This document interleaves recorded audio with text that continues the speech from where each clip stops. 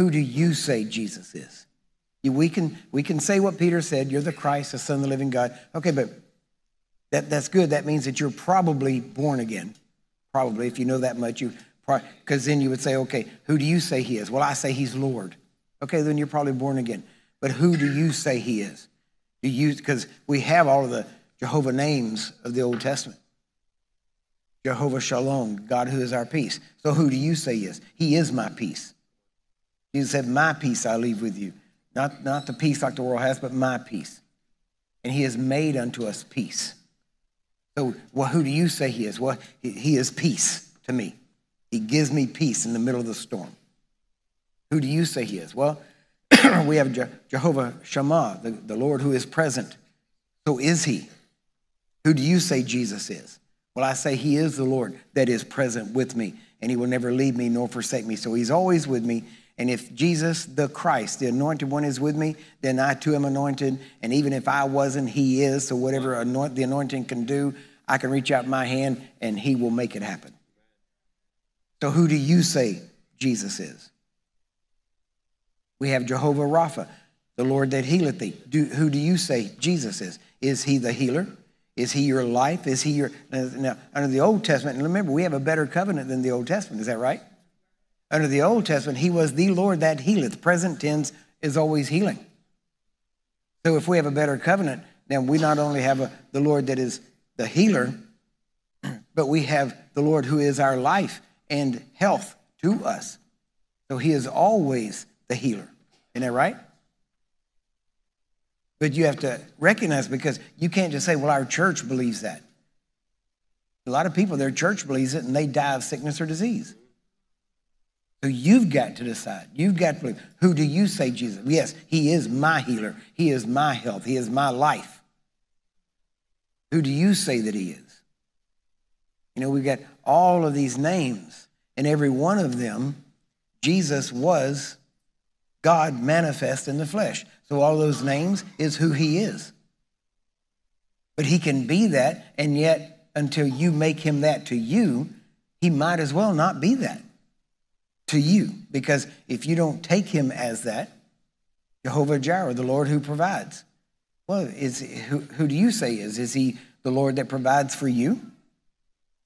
Or is it your job that provides for you? Is it, something else, what your pension, whatever it is that provides for you? Because if you look at that, then whenever that provision gets shaky, you start to shake. But if you say he is my provider, then whenever that gets shaky, you go, oh, okay, well, we're going to see how God's going to take care of me now. Why? Why? Because you can't depend on the world or the world system. But you start saying, he is my provider. See, George Mueller knew that God was the provider. And he focused on it. And he was able to feed 10,000 orphans with prayer to God. See, you have to know, who is God to you? Who is Jesus to you? So you have to decide, who do you say that he is? And the thing is, if you want him to be all those things to you, then you got to say and know he is all those things all the time. He is the healer, the provider. He is my peace. He is present. He is with me wherever I go. He's all of these things to me, and you know that all the time. And when you know that, that's called the fullness of God in Christ, in you. And you start to, and you realize whatever situation comes along, you know he's got a name for that. And he said that I will keep him in perfect peace, whose mind is stayed upon me because he has known my name. Well, what's his name? What's his name today for you? If you're going through sickness or disease, today he's Jehovah Rapha. Amen? But that's got to be that to you. You can't just be, well, when I die, I'll go to heaven. I mean, I suppose you could. But that is not the life in abundance that he died to give you. The life that he died to give you is a life full of life. A life that can do something that normal people can't do. That's why I said, don't be normal. You don't want to be normal. Why? Because normal people can't do that much. Amen?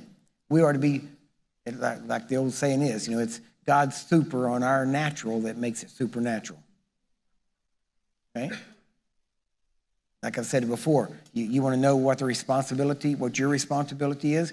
Responsibility is your response to his ability. That's all it is. And whenever you see his ability and your response is correct, you take responsibility for the situation because you know his ability is available to you. Amen? So who is he to you? Who do you say that he is? It's not enough for the world to say something. Why? Because you're the ones that have to kick in the gates of hell.